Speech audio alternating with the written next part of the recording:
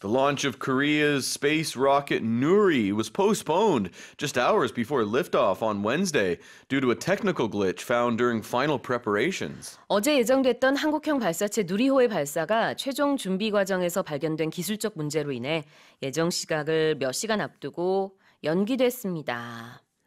네, 어제 원래는 이제 저녁 때 발사 예정이었는데요. 누리호의 발사가 일단은 미뤄졌고요. 밤샘 점검이 이어진 상황입니다.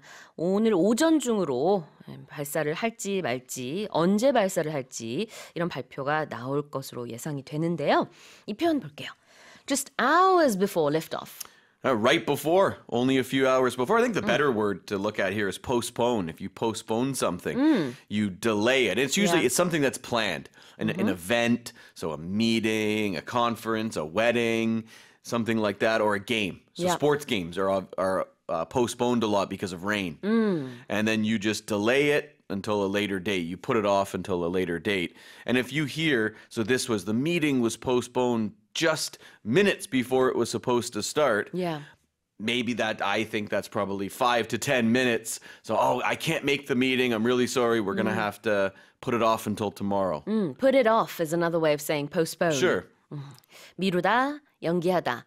Put it off 아니면 postpone이라고 할 수 있습니다.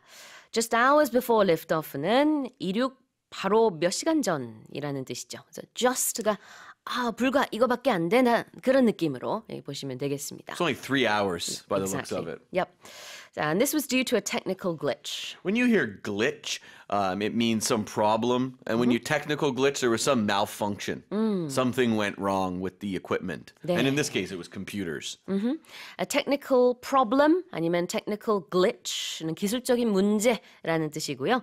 glitch라는 단어 자체는 결함인데 우리가 의역을 해서 이제 기술적인 문제로 인해라고 볼 수 있습니다.